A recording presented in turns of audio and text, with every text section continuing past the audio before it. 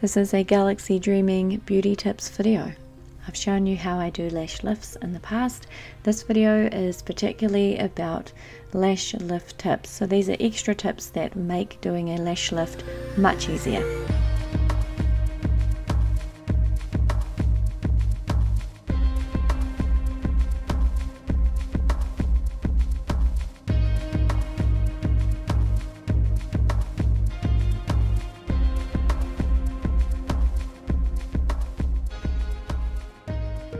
So the first one is glue not keeping the lashes down so they're not staying on the shield. What I suggest is that you wait at least 20 to 30 seconds for the glue to become really tacky. So put the glue onto the shield and then wait 20 to 30 seconds before you actually start pushing the lashes onto the shield. Do be careful about how long you leave the glue though for, because if you leave it too long it becomes too tacky and it gets stuck in the lashes. Personally, I give it about 10 seconds and then I start pushing the lashes back onto the shield and I just keep pushing and I keep pushing until they finally stick. Because the applicators do not absorb the glue, they just keep pushing the lashes back and the glue stays on the shield really well. Once I've pushed the lashes back onto the shield and they're sticking, that's when I'll use either the comb, the little wee comb that you get, or tweezers, or a lash tool that you've had provided in a kit to shift the lashes around. You need to shift the lashes around whilst the glue has not completely set. So again, you're trying to get the lashes back, get them stuck down, then start arranging them so that they are evenly spaced out as best as you can. You really want to avoid lashes crossing over if you can help it. A good tip for trying to figure out the size is to see whether the lashes, when you push them back onto the shield without glue, touch halfway up the shield. But then it also depends on what the client wants, which direction are their natural lashes facing, are they really downward facing, are they straight out, are they already quite lifted, what is it that the person really wants. Usually I will use small M or ML. I quite like one that is also called M2 and that comes within some kits.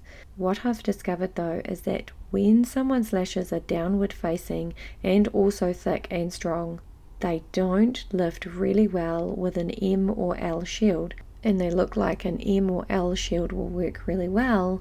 It ends up not lifting them enough because they're so downward facing they won't come up all the way, or it just doesn't look like a really impressive look. In my experience, using an M or L did not work well for downward and strong, thick lashes. So sometime later, we tried again, and I tried with a small shield. This is the shield with the smallest mound on it, so most people, if you did a small shield on them, it's going to look like they're startled. It looks crazy too much. In addition to using the small shield, I used the longest processing times because they were very strong lashes as well. This is the result. I've also had clients that have very long inner lashes, and when you push these back on the shield, they can end up touching the inner upper eyelid and really annoy them. I try to leave them attached a bit looser. Now if they start pinging off during the processing time, I use a little bit of Nichiban tape and I just push them back and I just tape them back loosely so that there's still less of a curl than the rest of the lash lift that I'm doing. For lash lifts, the main tool that I use is Designer Lash's lint-free applicators. I constantly use these lint-free applicators throughout a lash lift treatment. I use these to push back the lashes onto the shield. I use them to apply and remove Solution 1 and Solution 2. I use them to apply and remove the tint, to apply and remove the keratin. They make doing the lash lift procedures so much easier.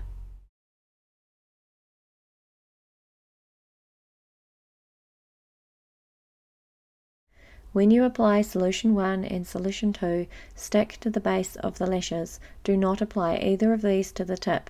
When you think about it, the curl is actually happening where it bends the most, not in the tips. You really don't want to fry and over-process the tips of the lashes. They're the thinnest part of the natural lash, so if anywhere is going to become over-processed, then this is where it's going to happen, and that's where the lash is going to get fried. This is the best lash lift tip I can give you. This will make the biggest difference to your lash lifts. I use a small bristle brush to get each solution right into the base of the lashes. This is where the curl and lift is created, so this part is super important.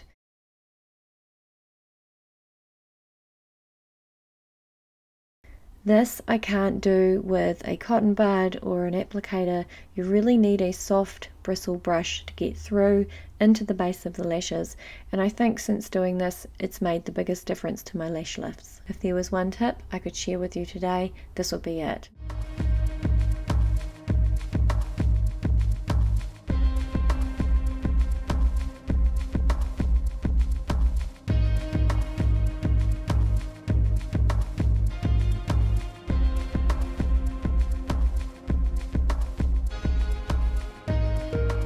You can apply Glad wrap, or otherwise known as saran wrap, over the eyelashes to keep the heat in whilst they're processing.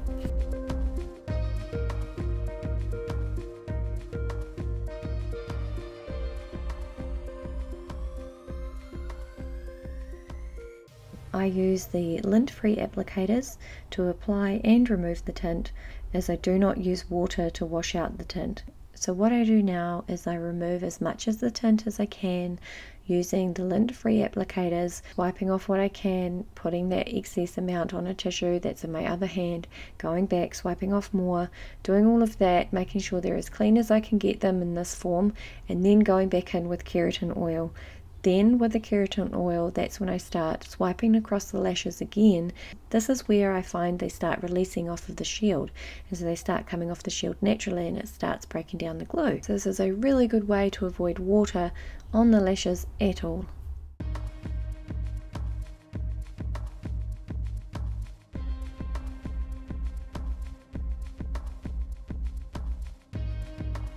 This tip is really handy if you have keratin in little sachets, and every time you open them they drip everywhere and they're really messy. I suggest to you that you decant them into a little dropper bottle, then you can dispense the amount you need each time.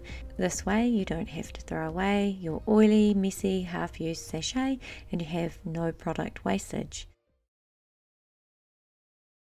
I only really had a few lash lift tips to share with you, but they were the lash lift tips that really helped change how I was doing lash lifts and the results that I was getting. If this video helped you in some way or another today, hit that subscribe button and leave me a comment. I'll see you next time.